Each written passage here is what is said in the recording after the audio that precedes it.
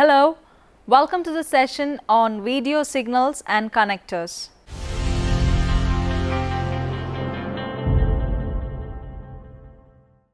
Although there are many variations and implementation techniques, video signals are just a way of transferring visual information from one point to another.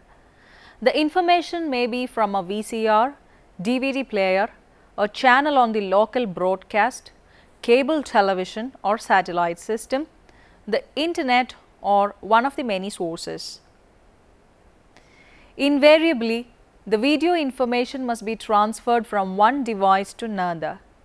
It could be from a satellite set-top box or DVD player to a television. Or it could be from one chip to another inside the satellite set-top box or television. Although it seems simple, there are many different requirements and therefore many different ways of doing it.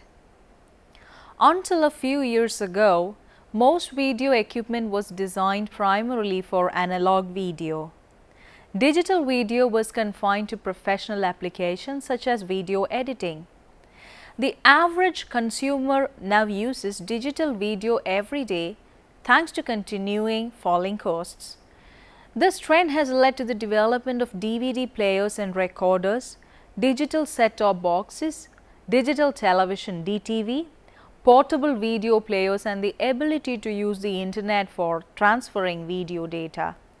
With the development of improved technologies and video equipments in the last few years, there has been a confusing expansion in the variety of video formats we are likely to come across, especially with DVD players, camcorders, laser disc players and so on. Here is a rundown on the common video signals, formats and connectors, what they are used for and how they relate to each other.